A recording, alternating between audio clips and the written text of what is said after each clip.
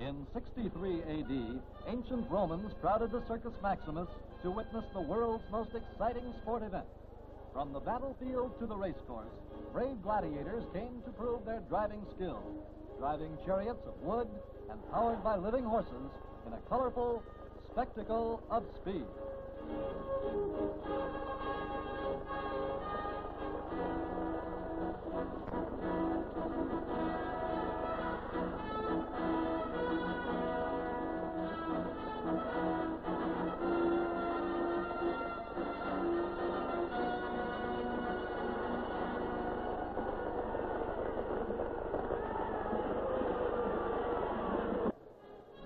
After 19 centuries, the basic elements of the race are unchanged. There's still the crowd, the excitement, and the driver. He dresses differently. His chariot is made of metal, and beneath the hood is more horsepower than any ancient Roman charioteer ever dreamed of controlling.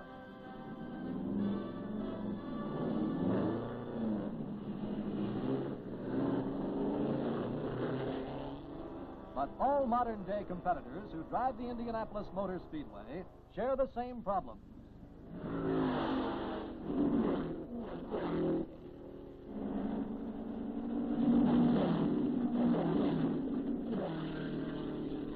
Here then, in this great modern arena, brave men and their 20th century chariots compete in time-honored tradition, providing a spectacle of speed that has changed very little since the long-ago days of the Circus Maximus. But the ancient chariots of wood have been replaced by race cars made of metal, a magic 20th century metal, strong, bright, and shining aluminum. At modern Harvey aluminum plants, the race car has its beginning. Born of fire, the light, bright metal is first purified, then poured out, ready to be molded into many shapes. Again, Harvey aluminum passes through the flames as elements for modern living begin to form. Used in an ever-increasing variety of applications, aluminum is constantly tested as a new, light, but strong structural metal. In their Southern California speed shop, radically designed race cars begin to take form. Pioneering a new low silhouette in speed, the company has successfully competed at Indianapolis and now returns, ready to continue a trend toward cars with a lower center of gravity, rear engine mounting, and lighter weight. Compactness is really the key word for the Harvey aluminum design. Consider the use of hollow frame members as a means for piping water from the engine to the radiator and back.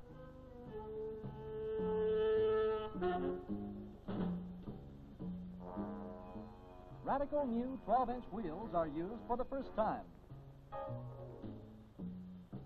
And the car, a 1963 reality, only waits to be proven on the speedway.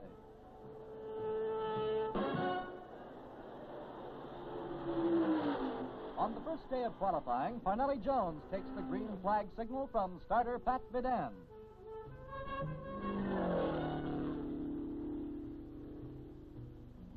The fastest man on the track in practice, he braves gusty winds and turns 151.153 miles per hour. It's a new qualifying record, evidence that the traditional Indianapolis race car will be hard to beat.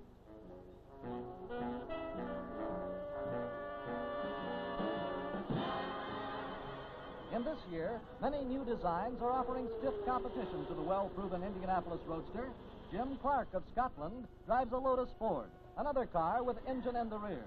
It qualifies easily at a speed of 149.75 miles per hour. Don Branson, one of racing's greatest qualifiers, takes 4 smooth laps.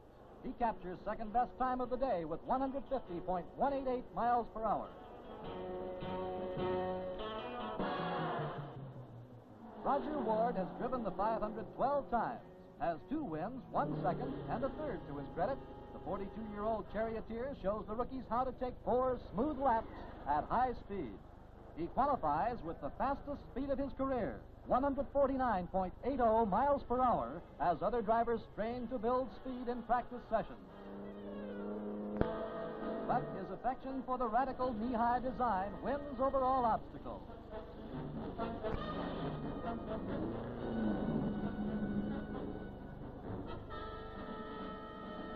While others laugh at the fat little wheels and the flat top, the elder statesman of racing scoots it around the track like a roller skate.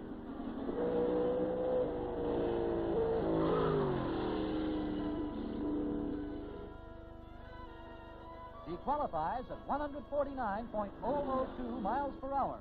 The new design is proven without a doubt, and it's Dwayne Carter's turn to smile.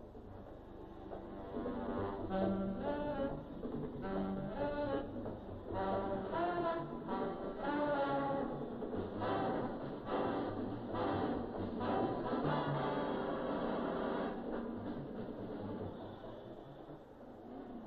starting field is almost filled when rookie Al Miller takes his turn on the last day of qualifying. Driving a second Harvey Aluminum Special using 15-inch wheels, he starts a run with very little practice time.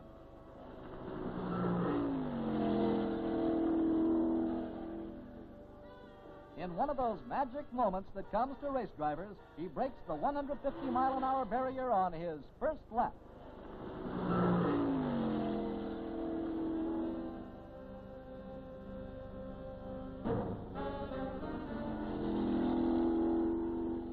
The car handles smoothly as he completes qualification.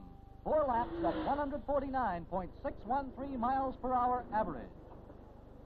Many veterans unable to match the speed are sidelined for the big race, but rookie Al Miller has earned a second starting spot in the 1963 Indianapolis 500. 2 positions in 33. Dwayne Carter, Al Miller, and the Harvey Aluminum Specials are ready for the spectacle of speed. The magic moment, the start of the race, has never changed in 19 centuries.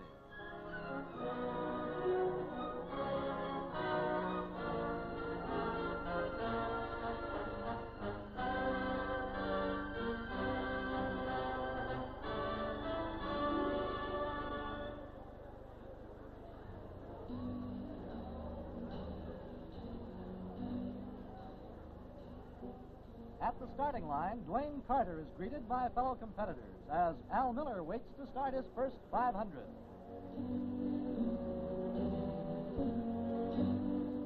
The hearts of 300,000 spectators beat a little faster. The big moment, the start of the race, is here.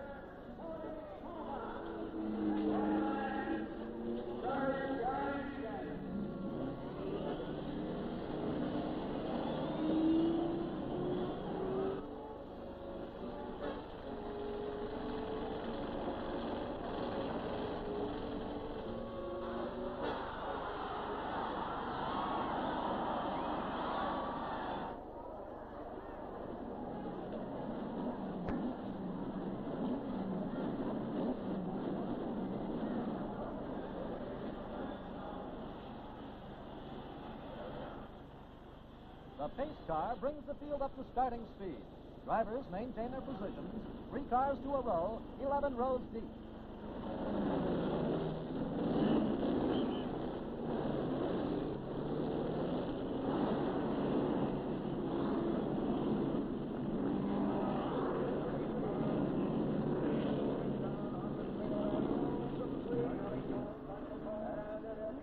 The pace car pulls off the track, and the green flag is out.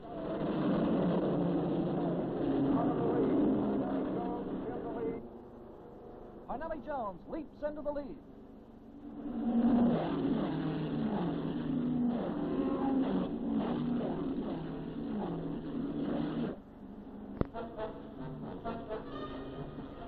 The field comes around again, and another car is missing.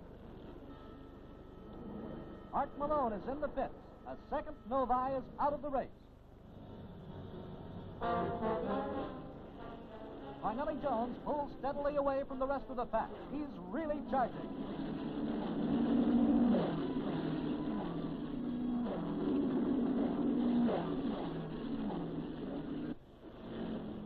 Al Miller moves his Harvey Aluminum Special up through the pack. Jim McElreath and Bobby Marshman spin in the pits. A near catastrophe, but no harm done.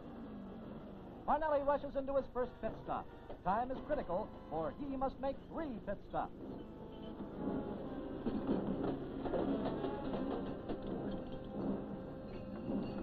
In exactly 22 seconds, his crew replaces 3 tires and refuels the car. Parnelli gets new goggles, a drink of water, and a clean windshield.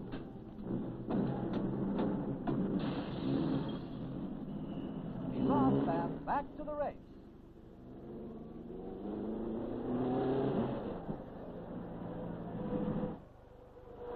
While the big Indianapolis roadsters have had to stop for tires and fuel, Jim Clark in his lightweight Lotus has grabbed the lead. But now he must make his single-planned pit stop of the day. The tiny car can run half the race on one set of tires and load of fuel. Will this important advantage be enough to win?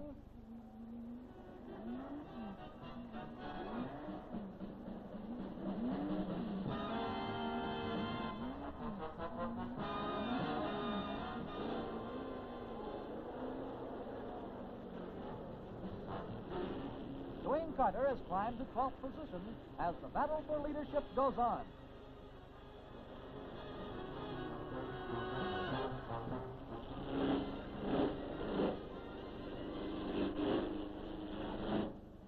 The halfway point of the 500 brings disaster to the single remaining Novi entry. Jim Herteves pulls in with a serious oil leak. One of the most colorful qualifiers in Speedway history, Herteves will not finish this race.